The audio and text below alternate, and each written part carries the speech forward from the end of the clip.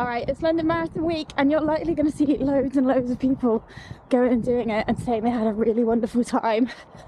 I'm here to tell you some reasons why maybe the London Marathon isn't for you, and I'll leave all the good reasons for them and their videos as they run it. So here we go.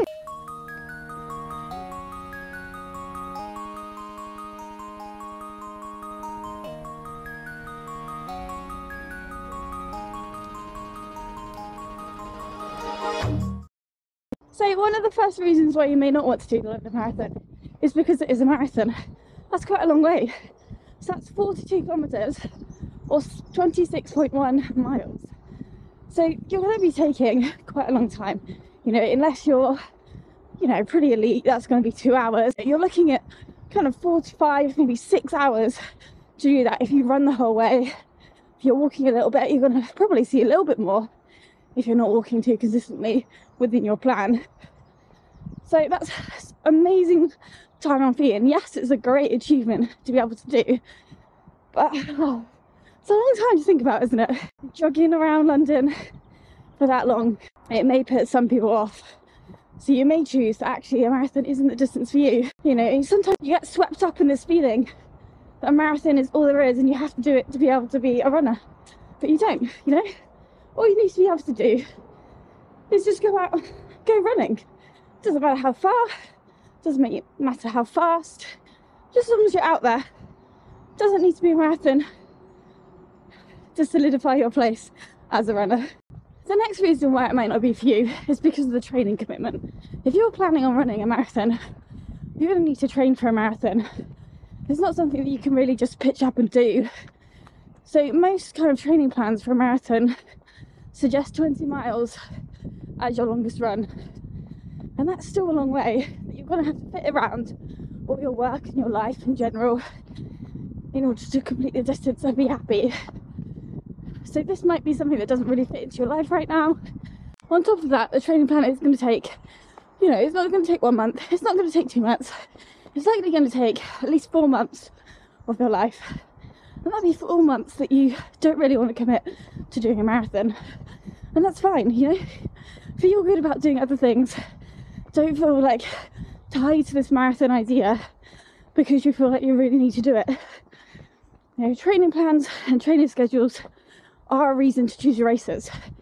If you can't do 3 or 4 runs a week, it's likely that completing a marathon right now probably isn't quite in your remit, and that's absolutely fine. If you really want to do it, at some point you'll make a switch and you'll be able to fit it in. But just know that progress doesn't always need to be going up, up, up, up, up. You know, you can take your time, go a bit more steady sometimes.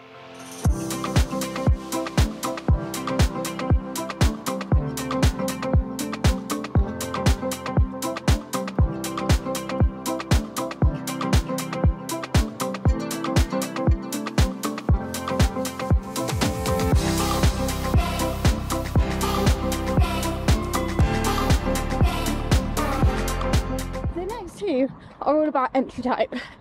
So the first thing is London Marathon is a lottery entry.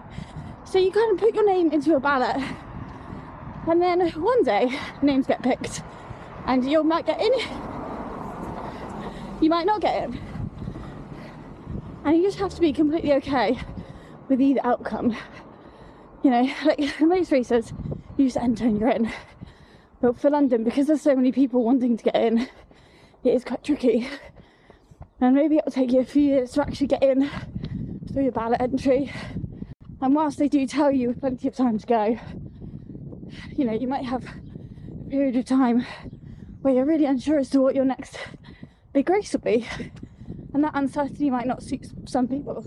There are other ways into the race without needing to do the ballot, and that's good for age, which means you need to get a certain time as part of your age group in order to qualify for one of those places. Even then, if you get the time, you're still not guaranteed because there's so many people getting those times. You almost need to be 5 to 10 minutes quicker in order to guarantee that place in the race.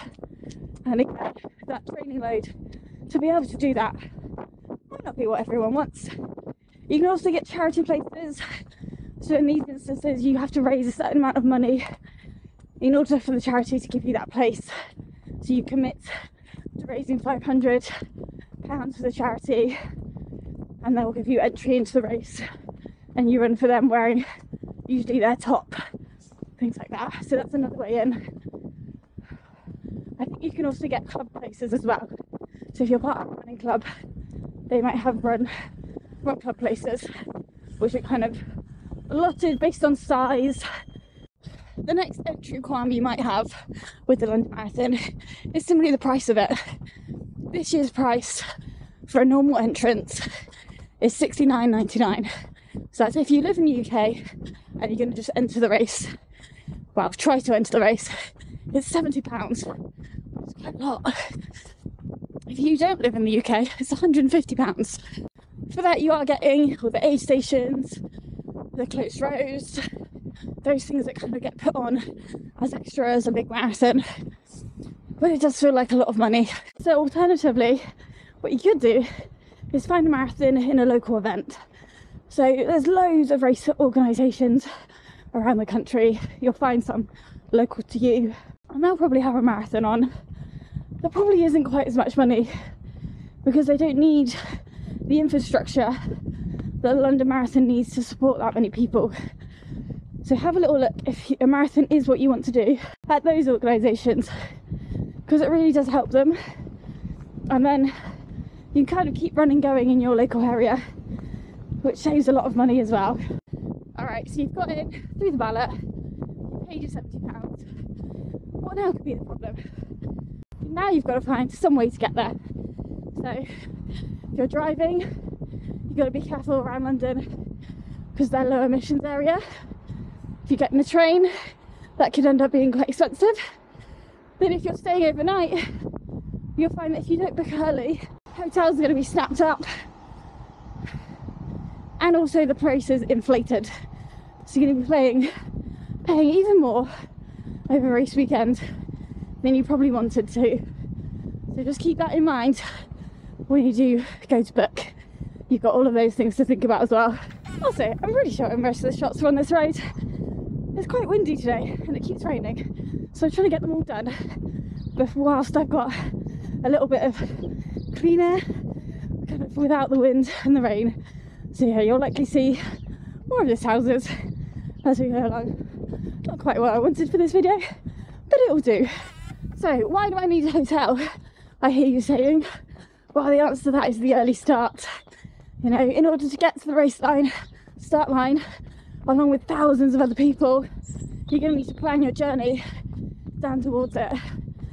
You know, that's probably going to mean waking up at 5 AM, kind of making your way towards the start from 6 AM and waiting in your pen ready for the start, even though that could be 10, half 10 by the time it gets to you. You've still got to factor in when you need to be in that pen and how long it's going to take.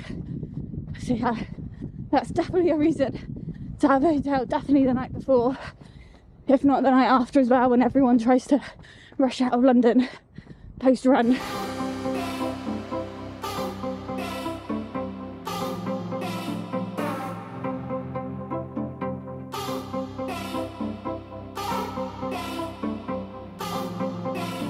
Alright, here we go. So here are two reasons that are linked together, and these are quite possibly the reasons why I might not do it ever. Simply the crowds and the noise. There's going to be, I think there's 70,000 runners, then you've got all of their supporters, the whole of London pretty much. They all come out to support this race, and it's going to be a really overwhelming environment for you to keep running. For some, they love that crowd and they relish in it. For others, it's quite a lot. You know, with that amount of noise going on, it can be really hard to focus on what you're trying to do and just keep going. And I find sometimes if there's quite a big crowd, you forget what pace you're running, go a bit faster, you're going to blow up over a marathon. So yeah, for me, I think I definitely prefer the calmer one, maybe some trails and some views. Whilst London does have great views of the city, it's not the same as landscape, is it? So there you have it. There's some of my top reasons as to why I probably won't be doing the London Marathon anytime soon. if you've resonated with any of these ideas, put them down below. And if you do feel differently about the London Marathon, why not put them below? I'm sure if you watch it on Sunday, you'll see loads of reasons why it would be maybe a bit of fun, a really good time, a party. But for me right now, I'm happier with not doing it. Happy running, everyone!